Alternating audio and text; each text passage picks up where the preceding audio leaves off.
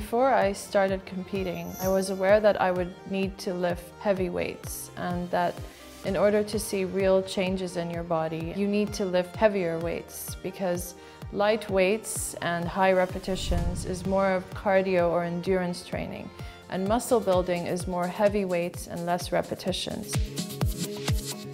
I'm actually very impressed how strong she is, and I feel very proud when I'm at the gym and I see some of the guys lifting less weights than what she does.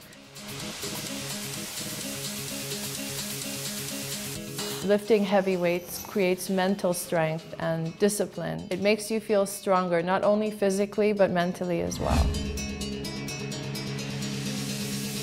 I am very proud of her. She lifts heavy weights, but yet she's very feminine. One very widespread misconception is that if women lift heavy weights, they're going to bulk up and look like men. But women don't realize that they don't have enough testosterone in their body to bulk up the way a man does.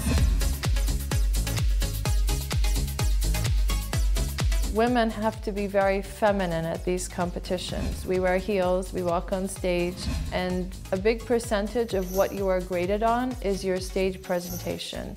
You have to be playful, you have to be sexy but classy on stage, and you have to have a good presence. You have to communicate with the judges, and you have to smile, and you have to show off yourself, your image on stage. The nice thing about training for such a competition is that you get to enjoy being feminine, but you train hard. You're a beast in the gym, but you're a lady on the streets. And this really is a way to start living right.